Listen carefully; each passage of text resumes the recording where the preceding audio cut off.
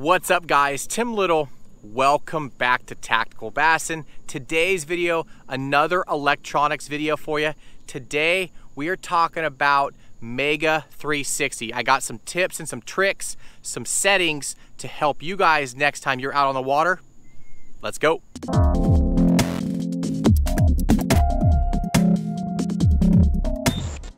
One of our recent videos, someone commented, they made some, had some questions about the Mega 360 and why we haven't done a video on it. And honestly, it was just an oversight. It is an amazing tool. I use it all the time.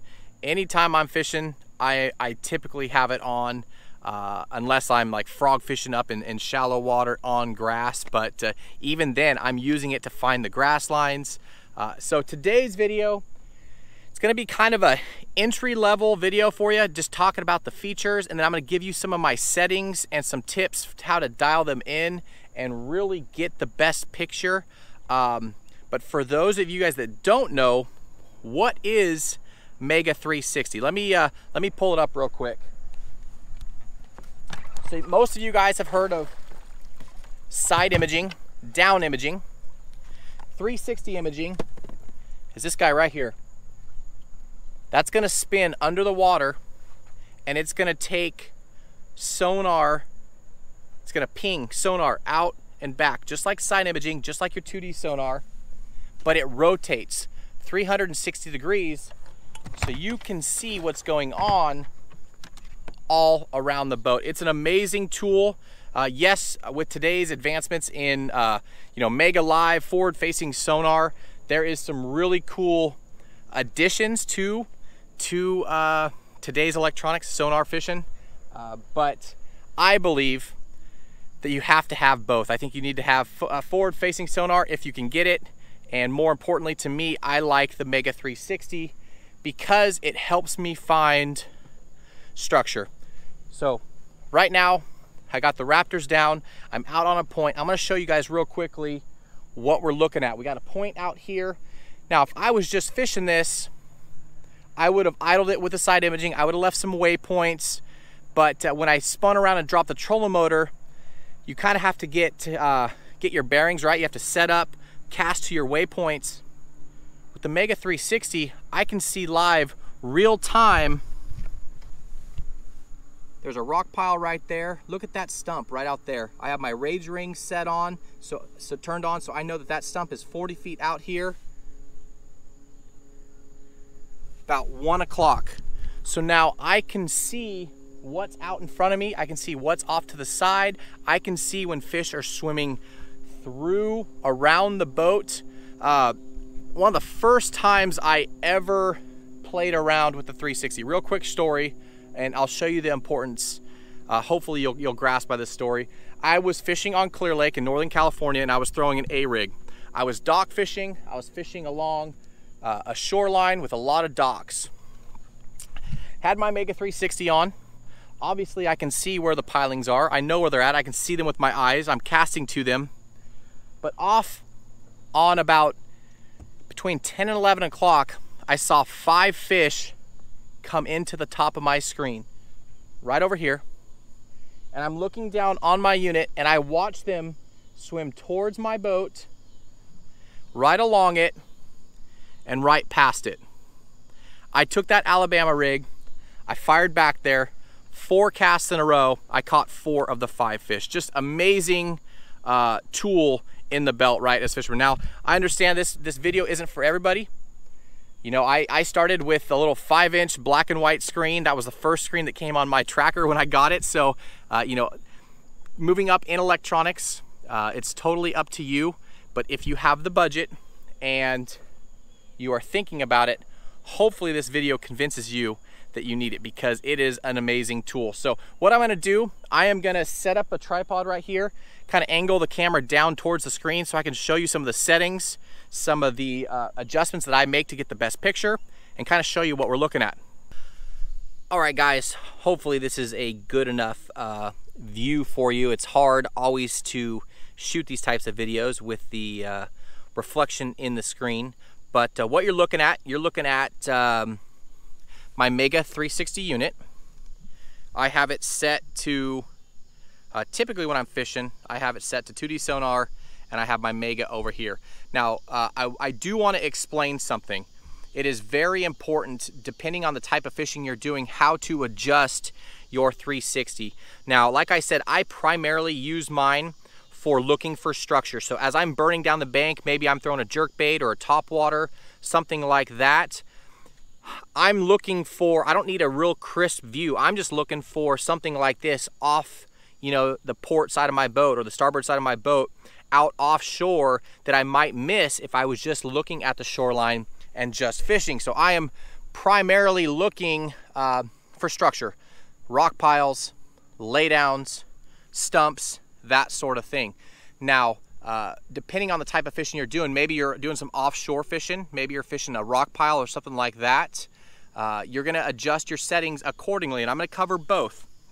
So let me go ahead and just zoom in here for you. So we have our 360 unit. We got, well, 12 o'clock, 6 o'clock, 3 o'clock, 9 o'clock, right? Now, the #1 misconception on 360 imaging is that your boat icon is to scale. Now, what I mean by that, you know, side imaging, if you guys are familiar with that, you know that the transducer is coming off of the back of the boat and everything is being recorded behind the transducer as you move forward. You need to be moving 2 to 5 miles an hour to have a clear picture. 360, the slower you are, or if you're spot locked or talon down, raptor down, you know, power pull down, whatever it may be, anchored down, you're gonna get the clearest picture because you're not having as much movement. With that transducer spinning 360 degrees, the more stationary you are, the better picture you get. So if I am burning down the bank, just throwing top water, I almost always turn my ping speed up to 4 or 5. Now what that's gonna do, that's gonna let that transducer spin quicker, and I'm gonna have more precise, more real-time visual of what is ahead of me. But you're gonna see that it's gonna kind of blur out the picture. If you're fishing offshore and you were just fishing for, say you're fishing shell beds or stump fields or a hard spot, something like that, that's when you're gonna turn your speed down to 1 or 2. The slower that transducer is spinning, the more clear of a picture you're gonna get. So as this is slowing down, you can see how much slower it gets. Like I said, the more stationary you are, the better picture you're gonna get. I mean, look how clear this rock pile is out here off this point is coming up. So this is old. Everything right now is new. Everything over here is old. You can see it's kind of swiping. Stump here, stump there, rock pile there, bait fish out there. Got a stump over here, and a stump over here. Now, as you can see, if you're an offshore fisherman, you can see how easily this lines up your casts. Now you can see just between 11 and 12, you have the edge of the rock pile. You got that, look at that stump, look how clear that stump is. Now fish, just like on side imaging, they're gonna show up as white lines or white blobs, reading off their air bladder. But what I wanted to explain, kind of went off on a little tangent there, is this guy right here, your boat icon. Now I have my range set to 80 feet. I have my range rings on, so 20, 40, 60, 80 feet out. This right here is not the back of your boat. So if you were trying to cast to this stump right here, you would think you'd have to throw at like a 45-degree angle off of the port side of the boat, off the back. That is not true. This right here, this icon, is the front of the boat where the trolling motor is. Everything up in front is true. Everything behind has to be brought back the distance of your overall boat. Hopefully that makes sense. So my boat's 21-foot boat. Right back here where my raptors are down, that is going to be the rear of my boat. So if I was fishing off the back of my boat, I would need to cast straight out about 35 feet to that stump right there. That is the #1 thing that people misalign on their 360 imaging. Now the other thing too is I have my range set to 80. I can go ahead and turn that down. Let's turn that down to, let's turn it down to 60. It's gonna zoom in a little bit. I can zoom out. I like to usually, I have my range set to 60, whatever it may be, 80, 100, and I'll click zoom in once, so it's 2 times zoom, get a little better picture of what's going on. You can see there are a few fish out here on the rock pile, out on that point. Look at that stump right there. Just like side imaging, guys, you can learn so much from the shadows of what you're getting the readout on. Harder readouts are going to be brighter, softer readouts are going to be darker. So you can see right here, rock versus more mud over here. Look at the top of that stump. Again, it's a lot like the side imaging. Just know that the more stationary, the crisper, clear picture you're going to get. And the transducer is shooting 360 degrees around. Now, if you are just burning the bank, looking ahead, you can always change the area that the transducer sweeps. Okay, so you can do that. I typically don't like that. It's a fairly narrow beam.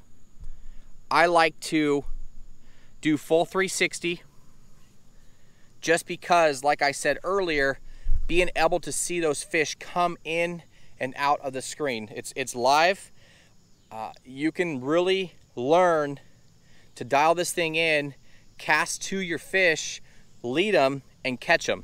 Okay, now that we got that reset, typically when I'm fishing, this is the view I have. I have my 2D sonar, and I have my 360, just so I have depth, and then I have my 360.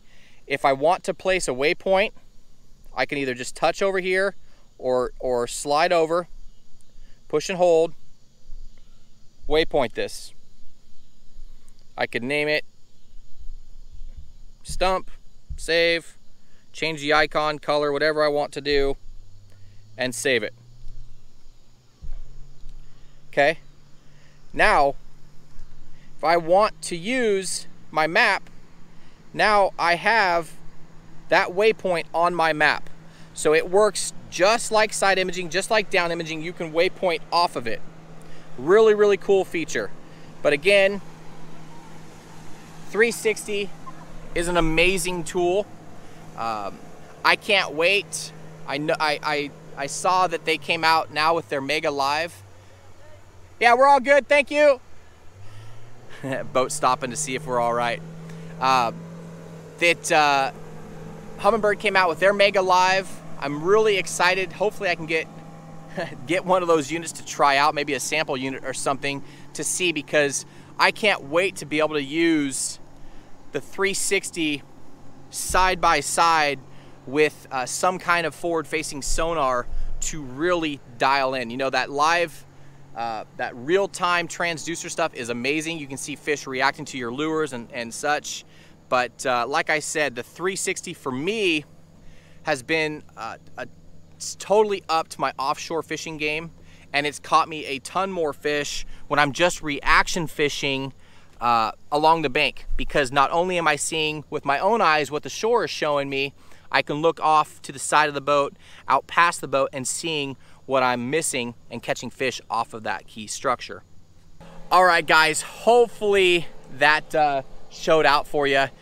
You know, it's always tough trying to film screens these days with how reflective and how crisp they are, but 360, Mega 360 has been such an eye-opener for me.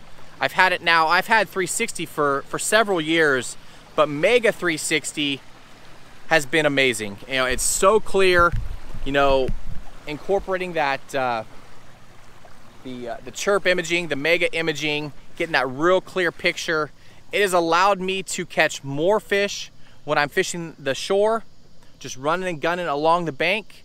You know, it's allowed me to see structure that I would have missed if I wasn't looking down at my graph. You know, if I'm just looking at the shoreline, I'm fishing, I'm making my cast with my frog or my topwater, my jerkbait, whatever it may be. But as I'm fishing, looking down, as that thing's spinning down there and sending that transducer pings around the boat, now I'm seeing laydowns out off the starboard side, or I'm seeing fish swimming off the other side of the boat. It just allows you to see what's going on around you in real time. Now, it's not like the forward-facing sonar where it's just forward and you steer it with your pedal. I can't wait to, like I said, run both of them. But if you're an offshore fisherman, hopefully that example proved its value in gold. You know, I'm sitting here looking at this point. I now know there's a rock pile out here. I can tell when fish are coming in and out off of it. I know that about 40 feet over here off my 1 o'clock, there's a stump. I know there's a stump over here. I know there's 2 stumps behind me, and I know there's a stump right out here. So now I can sit here and I can make those casts, the exact cast that I need to make to put more fish in the boat. Again, just having it on, I have it on almost all the time. You know, for me, I am a true believer in electronics. I hate going to a fishery and just fishing blind. If I had my way, I would be behind the console, I'd idle around, use my side imaging, waypoint stuff, find the breaks, find the key pieces of structure. That way I could find the spot-on-spot casts. Then, once I feel like I get an idea of how the area lays out, that's when I make my first cast. I hate just going there blind and just start fan casting, thinking I know what's going on, because really, the whole time I'm wishing that I would have really dialed this area in before I broke it down. That is an amazing tool.